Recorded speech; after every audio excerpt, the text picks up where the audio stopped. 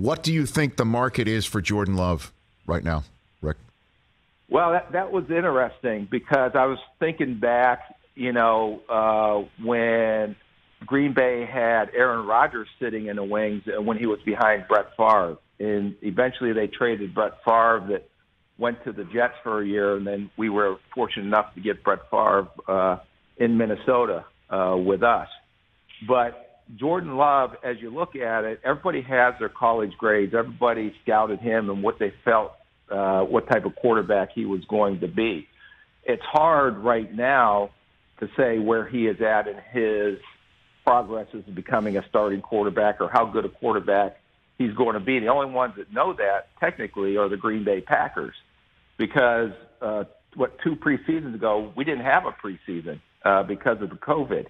And last year, went down to 3 games. So basically, since he's been in with the Green Bay Packers and have been drafted by Green Bay, you have a couple snaps that you've seen through the preseason, and that was it. And I don't believe he's really had any significant snaps. Well, in the he regular season. He did have that start this past year when Rodgers famously did come down with COVID. So I mean, he did have that one start against Kansas City. So there is tape on that. I guess Kansas City would know, but they're not in the market. So what do you think? No, but that's hard to. You're going off of one game, right? And when you're looking at that position, there has to be a history behind it because it's hard to judge especially a quarterback off that one game. Right. So what do you think? Because clearly he's available, and I don't know what your grade was, or if you were not looking at him because you had Cousins locked up like he was Garrett Cole with all that guaranteed money.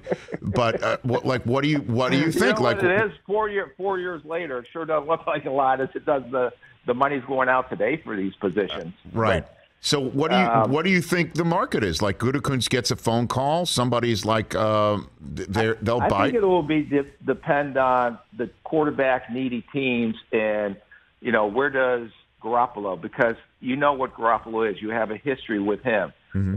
Does Deshaun Watson get traded? Does Trubisky get him? You've got a pretty good feel of what Trubisky is and what he potentially could be if he gets in another situation. So I think you have some options out there.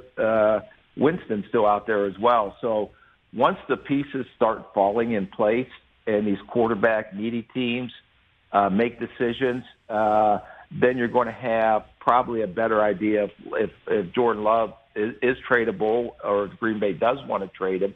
But also it's supply and demand too.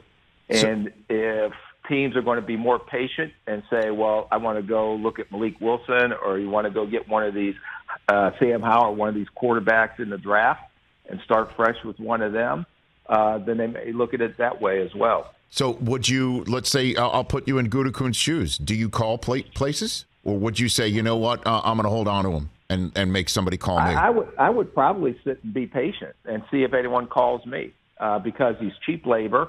He's still under his rookie contract. He's been developed in that system for the last 2 years.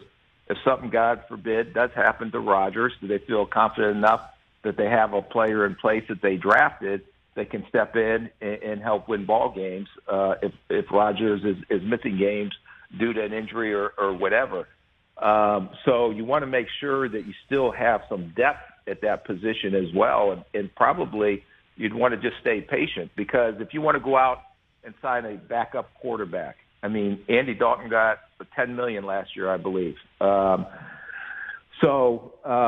how much are these backup quarterbacks making right now? Well, if you feel that you have just as good of a chance to win in this league with Love than you do with one of the potential vet backup quarterbacks, Love's a cheaper price. He's younger, he's healthier, and he's been in our system.